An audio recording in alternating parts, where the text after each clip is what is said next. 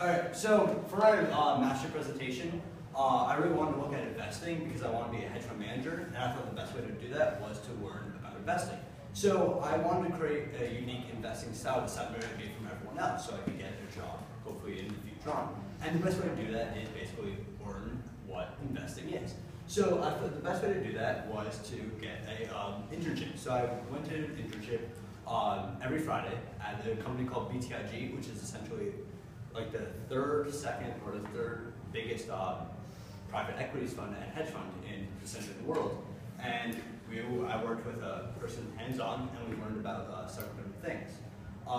But through the time constraint and how big I wanted to do my project, I wasn't actually able to accomplish a lot. So what I was able to do was I was able to learn, but I was able to create an individual style.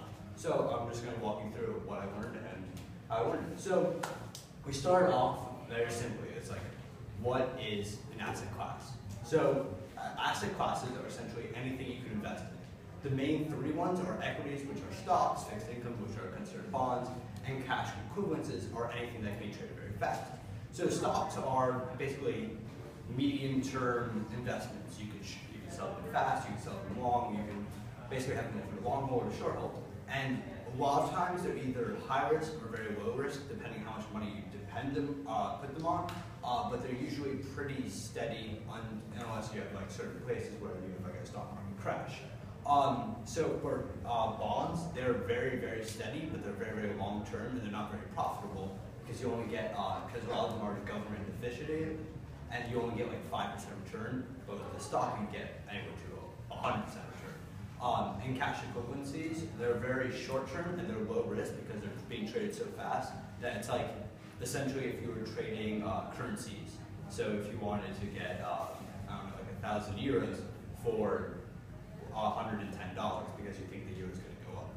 So they're usually low risk and short term. So after we learned that, we talked about how assets react in different environments. So we learned about essentially what they call climates, which are different times in the fiscal year or in the overall economy, how they perform. So in a recovering from a recession, equities perform well, not best, but they perform still well in the growth phase. So the reason they perform well is because in the growth phase, the dollar is usually at its highest point, making the stock price at its highest because the dollar is worth less.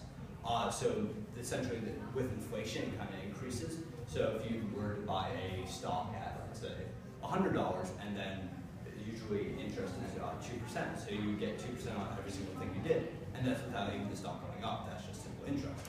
And the economic peak, it usually does very well because essentially does it well. The only time that the stock doesn't do well is in a recession. As we all know, the 2008 crash, in 1984, I want to say, there's another crash and the stock just plummets. So fixed incomes, as we talked about before, were bonds. Bonds performed essentially well overall, except for when you're at an economic peak, because at this time, interest at its highest point, and because fixed incomes don't account for inflation, and inflation